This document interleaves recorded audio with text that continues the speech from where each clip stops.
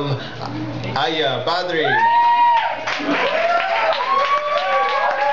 Here she comes, here she comes.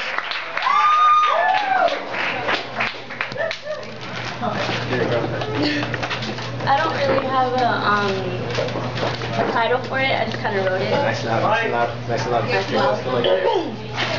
Okay, when I look at the world, all I see is all kinds of people and things not happy, and a single movement, the slightest touch, changes happy to the worst. Why? Answers. Seems nowadays that's the hardest thing to find, harder than Bin Laden. The back of my head shivers as I stare in the misery that replays in some of the people's heads. My legs rock when I feel happy through my veins and pop out of my head. Emotions, psh, I'd rather have no fingers. Life would be so simple without them. Hurt and anger is the #1 reason why people are in stress.